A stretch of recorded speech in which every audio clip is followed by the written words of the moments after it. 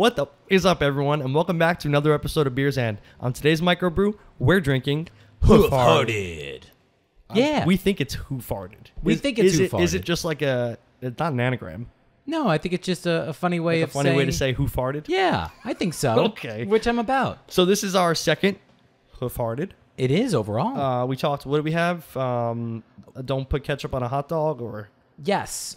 Is that what it was? I think so, yeah. Hot dog without ketchup? Yeah. They or have some, ketchup with hot dog with ketchup. They have some weird names. Love okay, them. So this one, another Oh Hoof-hearted my brew. God. Sorry, I'm very anxious with the feet. If you're just joining us, if anything, this is our this is one of our microbrew episodes. Yes. So here we're just really going to be talking about the beer, a little chit chat. Just a shorty. Yeah. Just a shorty. Essentially, Clean. this is the shotgun version Oh. of Beer's End. You know I love a good shotgun. I know you do. I know you do. One of these days I'm going to do a shotgun on air, I think. Okay, we're going to make sure we do that at your place. Okay, yeah, definitely. I won't. Don't worry, I don't spill. That's true. I don't if you want to see our faces and who And doesn't, this lovely beer. and the beer, of course, check us out on YouTube at Beers End Podcast, and make sure you follow us on Instagram and TikTok, also at Beers End Podcast. And if you haven't clicked that subscribe button to make sure you get all of our newest episodes, Tap what in. is the matter with you? Tap in, baby. Okay, Tap so in. this is a collab between Hoof-hearted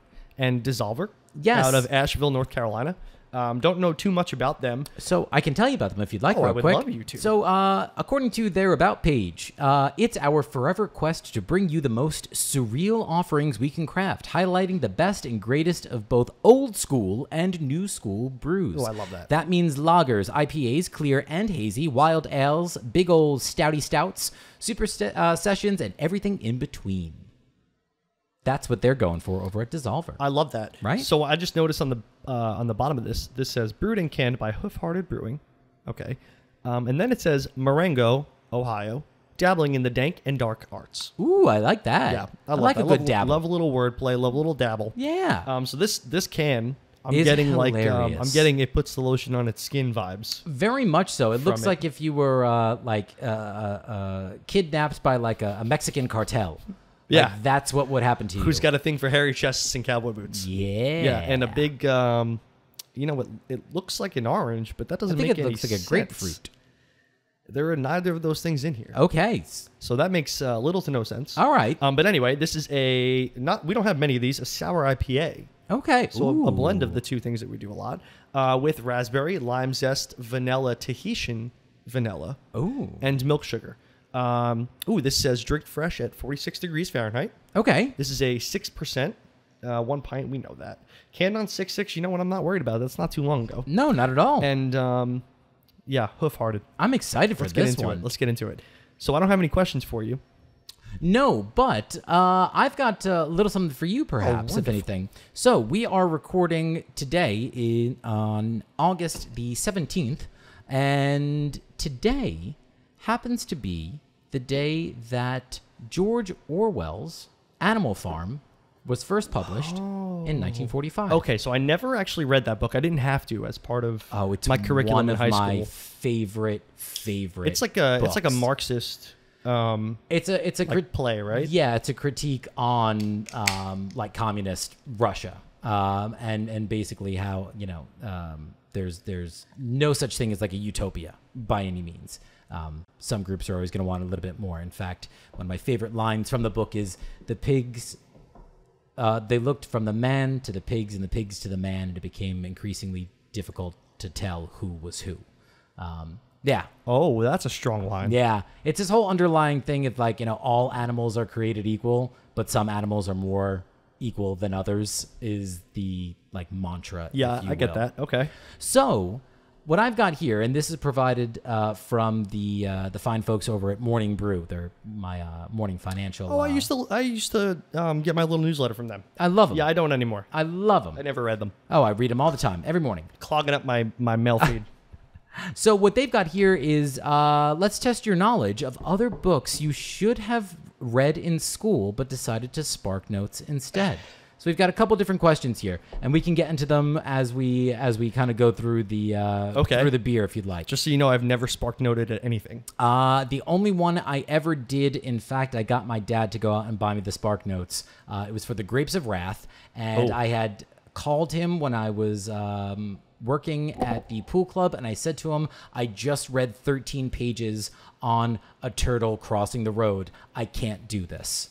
Yeah, I heard that was not a great book.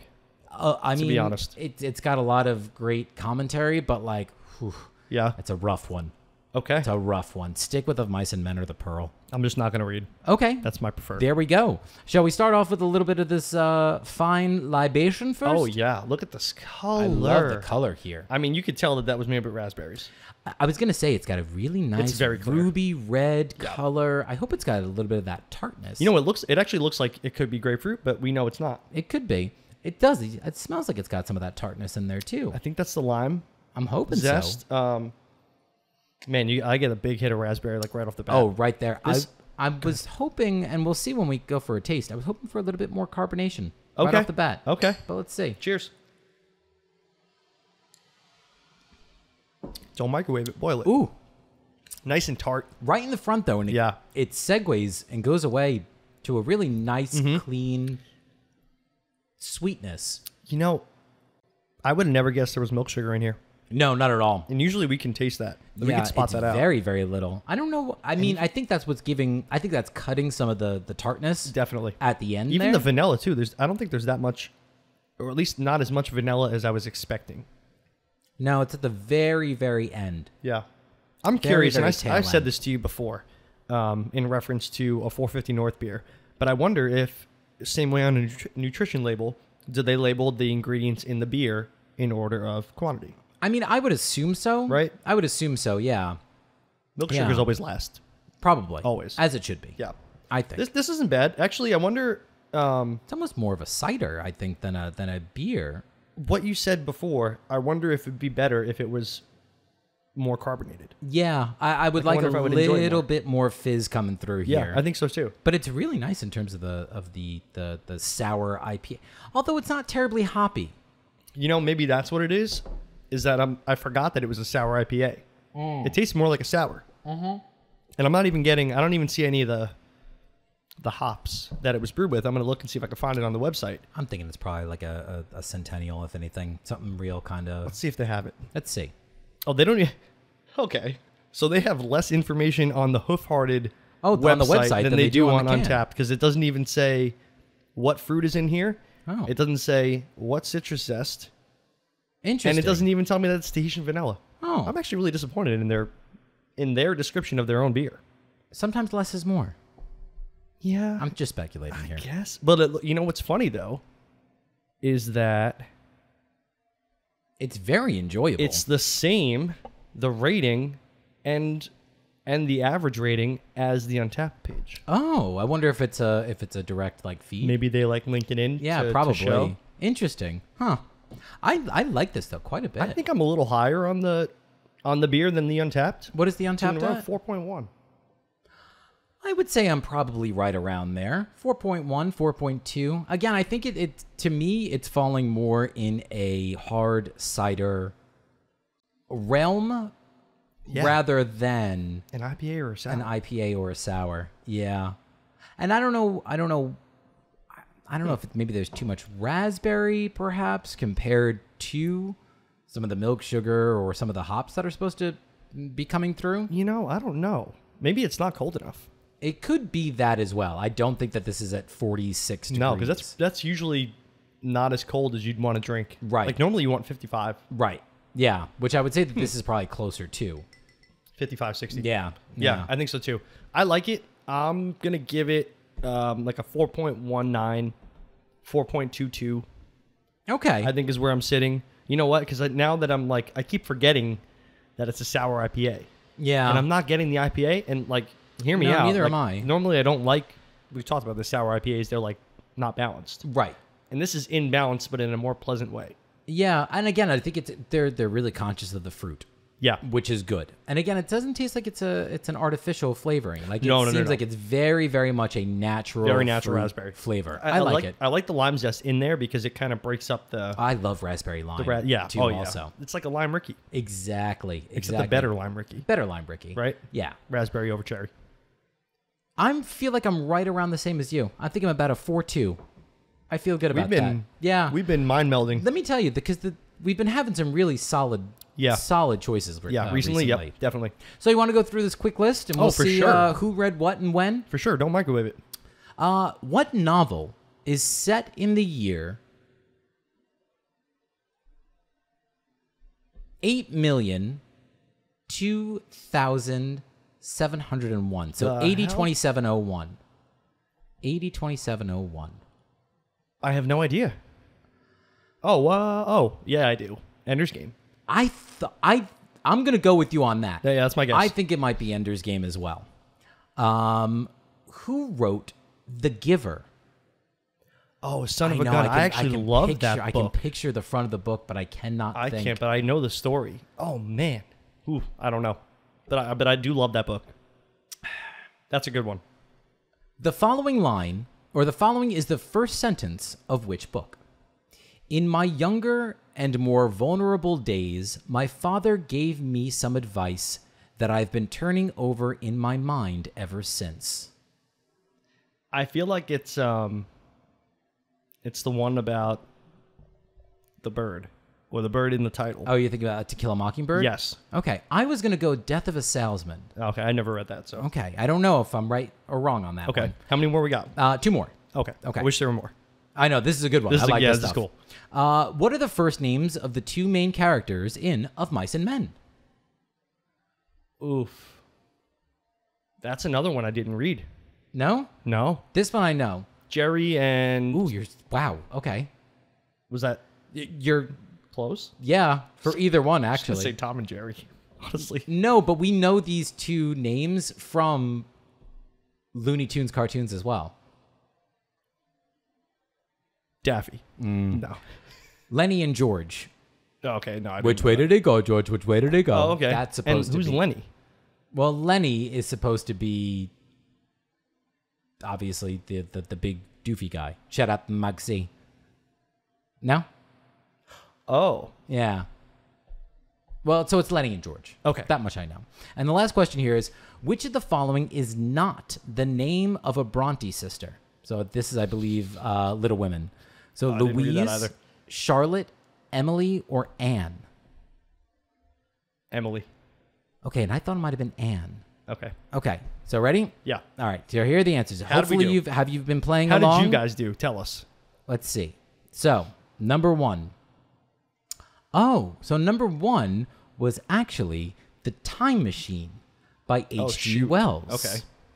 Okay. Number 2, which was Who Wrote The Giver? Yeah. Lois Lowry. I would have never got that.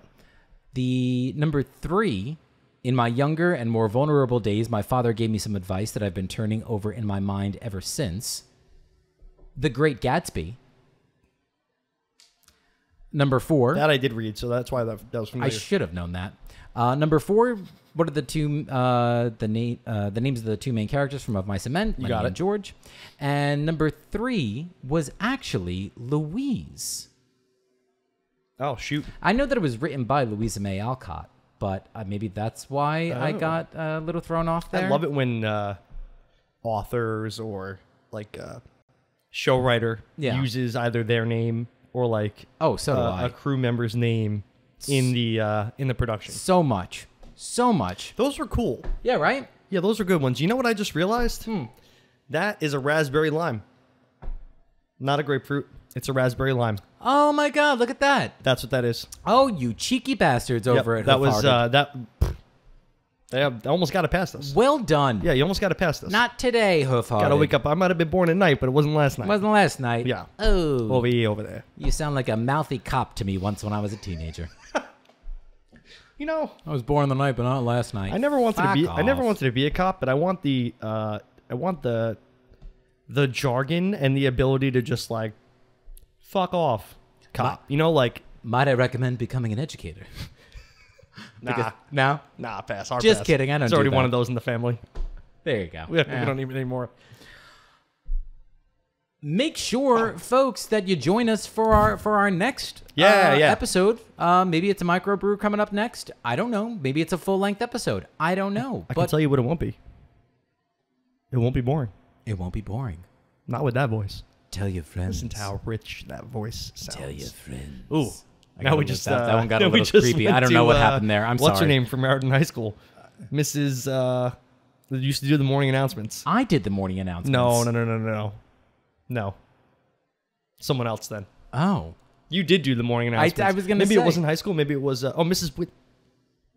Win. Oh, Mrs. Winches. Mrs. Winches. Yes. Yes. Yes. Yes. We made it there. Yeah, we got there. We got there. If you're listening, Mrs. Winches, thanks for the memories. Fallout Boy. Goodbye. See ya.